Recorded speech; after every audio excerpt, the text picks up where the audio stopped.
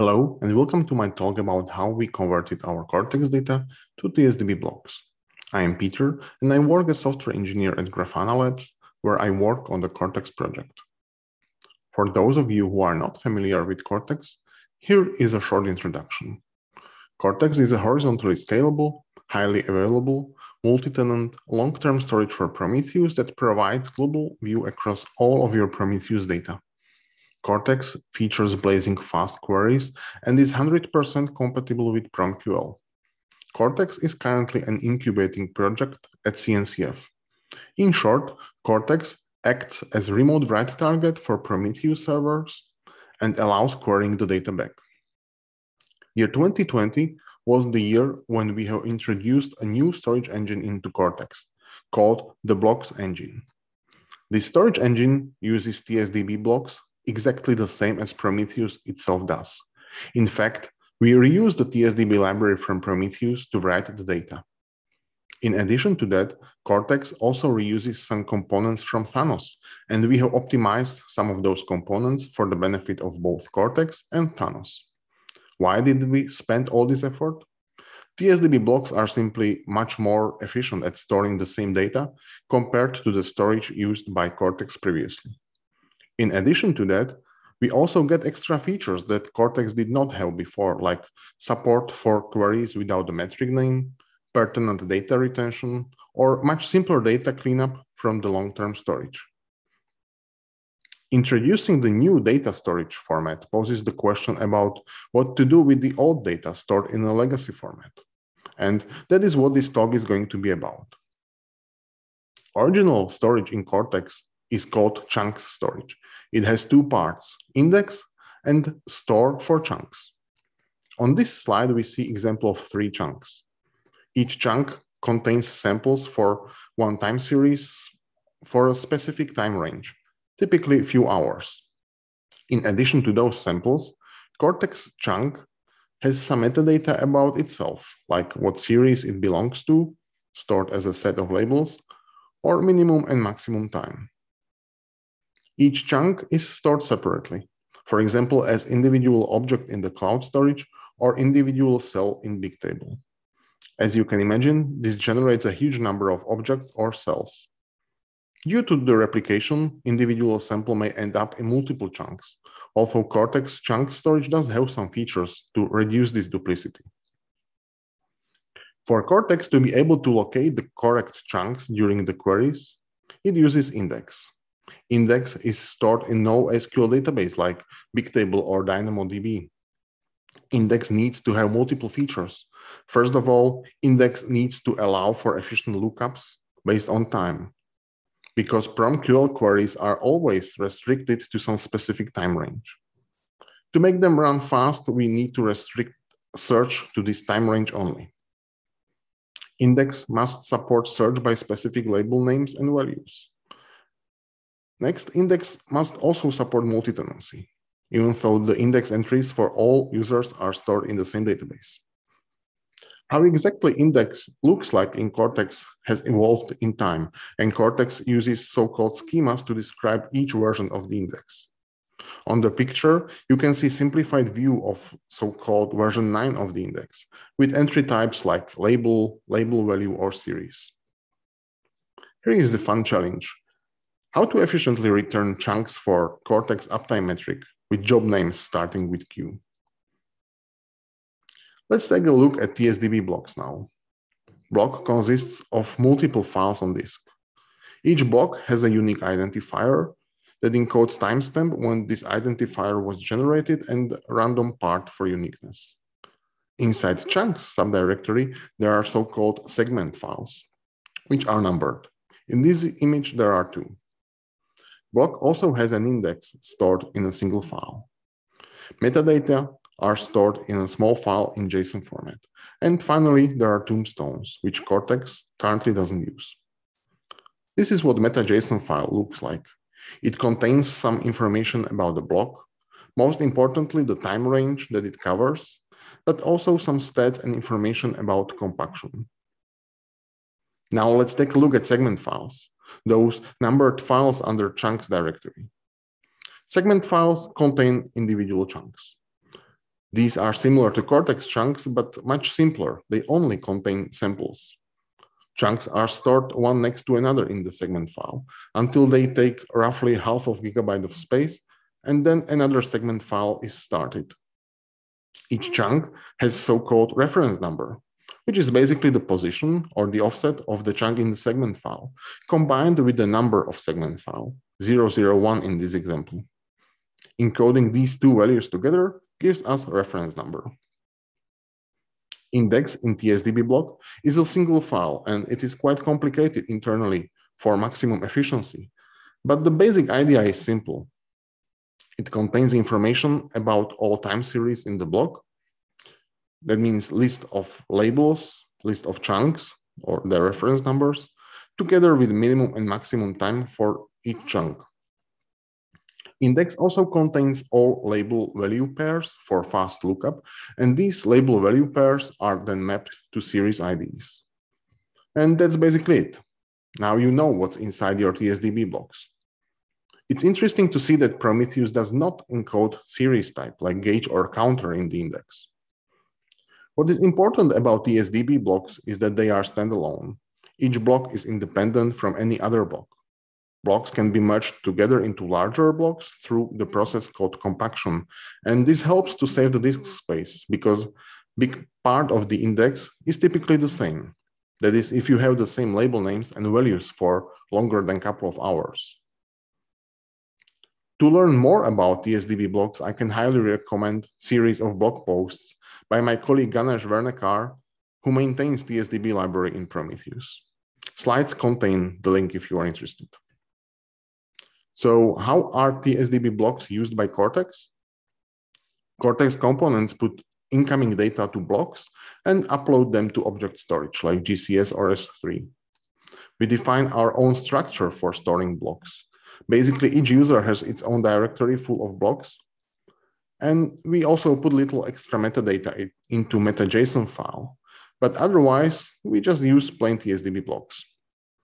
In Cortex, we generate 2 hours blocks at first, but later we compacted them into 1-day blocks. That is, each block covers 24 hours of data. We have seen how Cortex chunk storage looks like and what TSDB blocks look like. Now, how do we convert chunks or Cortex chunks to TSDB blocks? To generate block, we need to find series and chunks that belong to this block. Since we want 1 block per day per user, that means finding series for specific user that have samples in that specific day. Unfortunately, Cortex index was not designed with these requirements in mind. Maybe thinking, what? Isn't that what index is for? Yeah, well, index is designed to do lookups for label and value pairs, but not to find all series for a user. In fact, it's even difficult to quickly find all users. In addition to that, Cortex uses different versions of index. Fortunately, in our production databases, we have only used version 9 and later, which are compatible. So that is what we have focused on. On the other hand, we can read the entire index and generate a list of series and chunks that should be put into each block. And that is actually pretty easy and efficient to do. It just requires a single full scan of the index. And this observation drove the design of conversion tooling. Our conversion tooling has 3 main components: index scanner for doing full index scan and generating plan files, which is basically a list of series and chunks that belong to a single block. Block builder, which uses single plan file, downloads all chunks and constructs TSDB blocks. And finally, scheduler, which monitors available plan files and distributes them to block builders. I will shortly talk about these components now, but if you want even more details, there is a link to the design document. Scanner scans the index tables. In Cortex, our index is divided into individual tables. Each table covers 1 week of data. When scanner scans the table, it is processing all index entries in some order. Due to how Cortex stores index entries, This order is basically random because Cortex prefixes each entry with a hash for better key distribution.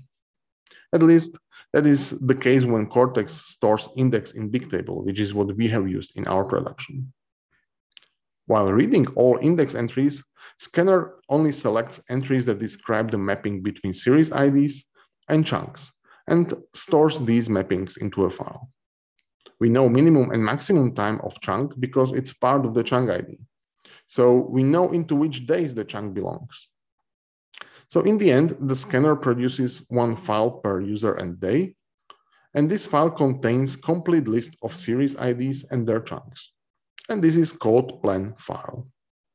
If you have thousands of users in the index, scanning single table will produce 7 times that number of users of plan files, 1 per day per user. Plan files are then uploaded to the object storage bucket, and scanner can continue with the next table until it processes all of them. If new table appears, which can happen because entire conversion takes many days, and customers are pushing new data in this time, scanner can still process the new tables. Originally, Scanner has supported Bigtable only, but now it also supports DynamoDB, and there was some community work on adding Cassandra support. Scanner is not horizontally scalable by design. It's typically pretty fast already. Block Builder is the main component of the tooling because it generates TSDB blocks.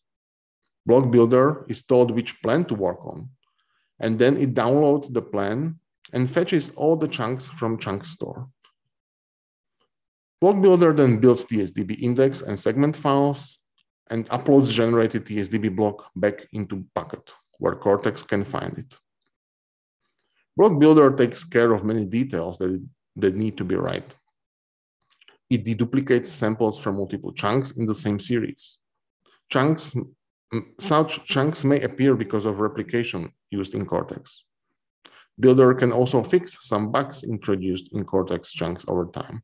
For example, duplicate labels. Builder, of course, takes care of sorting series before building index. Otherwise, index would not be correct. And does so without getting killed. Builder obviously knows how to produce meta.json file with Cortex metadata.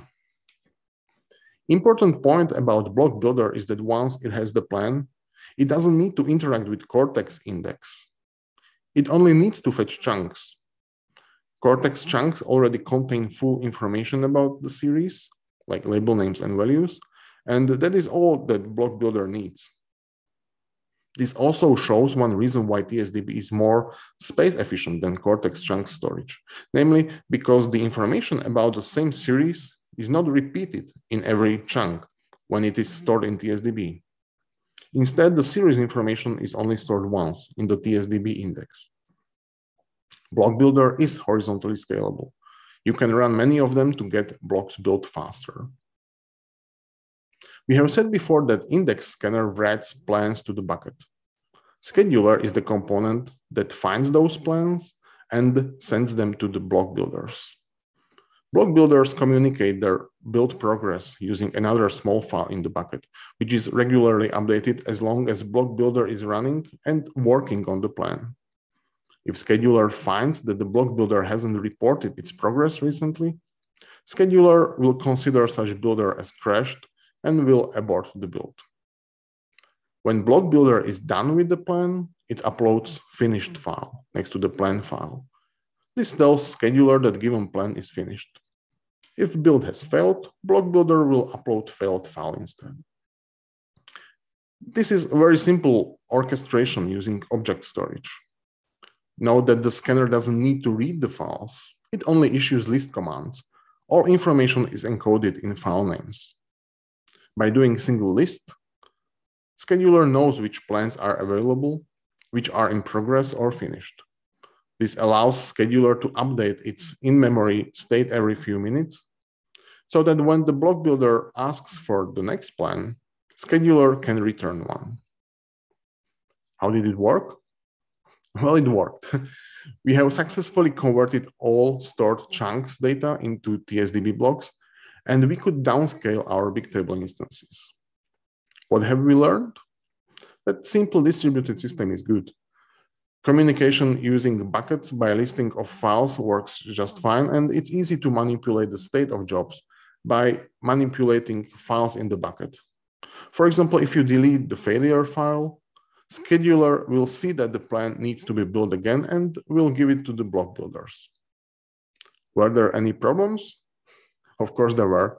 First issue we have run into was related to MetaJSON files. In early versions of Block Builder, we did not correctly set all MetaJSON file details, especially compaction section. Cortex compactor was then confused by such blocks and deleted newly built blocks soon after they were uploaded to the bucket. We did not catch this in testing because we didn't run compactor in cluster where the test was done. But once fixed, we were quickly able to just redo those blocks again. Another issue we have hit was related to memory. When writing TSDB index, we were trying to sort all series in memory, but some of our customers had so many series that we could not fit all the labels in the memory during the block build. After retrying the job several times with more and more memory, we eventually gave up at 30 gigabytes and stored series data on the disk instead with some sorting afterwards. That fixed the issue. And last point I have is horizontal scaling for the win. By using plan files, we split the whole conversion task into many small subtasks, allowing Block Builder to be horizontally scalable. That is, we could just run more of them to proceed faster. One of our clusters contains thousands of tiny tenants. The number of plans on this cluster was in millions. But we got it converted in just a couple of days by running many Block Builders. If you have your own chunks data that you would like to convert to blocks, all this tooling is part of open source Cortex codebase. In the last part of the talk, I want to show you how you can write TSDB blocks by some simple Go code.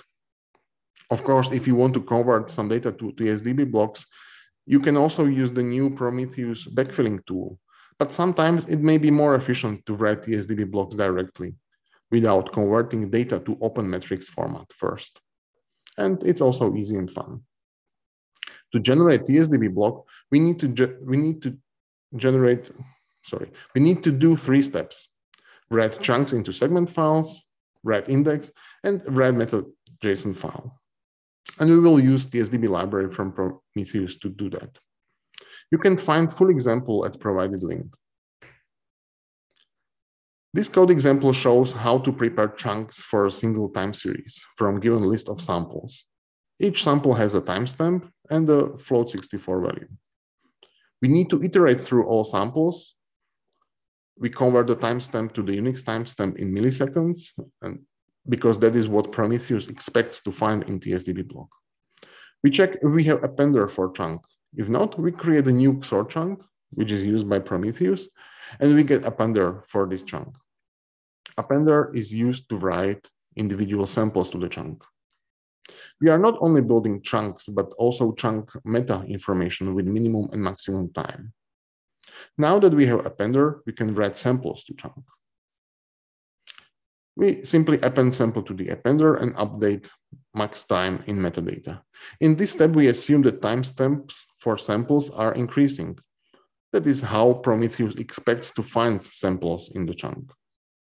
After writing 120 samples into a chunk, we finish the chunk, append metadata to our list of metadatas, and set appender to nil, which will cause creation of new chunk in the next iteration. And that's it. This creates chunks. Chunks are written to the disk using chunk writer. One can get the chunk writer from TSDB chunks package, and it currently has these 2 methods, write chunks and close. Write chunks can be called many times. We give it a slice of chunks to write, and after writing them all, we can close it. There are a few important details. Chunks must be sorted in the same order as is the order of series in the index. Prometheus does it this way, and Prometheus may use this fact for future optimizations. Within single series, chunks must be sorted by increasing time. Calling read chunks will update the reference field of each chunk metastructure. This reference field is important in the next step, writing index. Index writer has two important methods. First, you must call add symbol with all symbols, that is label names and values. And these symbols must be sorted, and each symbol must be added exactly once. After writing all symbols to the index, we can finally start adding series to the index. To add a series, we need to pass in ref number, set of labels that the series uses, and chunks, and the slice of chunk meta structures. These chunks meta structures must have a reference field set. And as we have said on previous slide, it is set after chunks are written to the chunk writer. The reference number passed as first argument is somewhat strange. It's really not needed, and the implementation of index writer in TSDB library only uses it to check that it's increased between calls. After writing chunks and index, we are almost finished with the block. Last piece that is missing is meta.json file. And this file is represented by block meta type from the TSDB library. We need to fill all the fields, and most of them are pretty self-explanatory. Version is currently 1. Unfortunately, this constant is not public in TSDB library. Compaction information must be set as well, and we simply set block source to itself. The failure to do this may confuse compactor. After writing meta.json file to disk, we have a complete block that we can use with Prometheus. For Thanos and Cortex, we need extra bit of metadata in the meta.json file, but nothing too complex. You can find a fully functional example code at this address. It contains a tiny program that generates TSDB block with the single series. If you put this generated block into Prometheus, you can query it and see a sine wave. If you want to use this approach to generate TSDB blocks, check out Prometheus storage documentation and section about backfilling. There are some small things to keep in mind when converting very recent data and overlapping blocks. On the last slide, you can find some links to learn more about the blocks engine in Cortex and TSDB blocks. Thank you very much for your attention.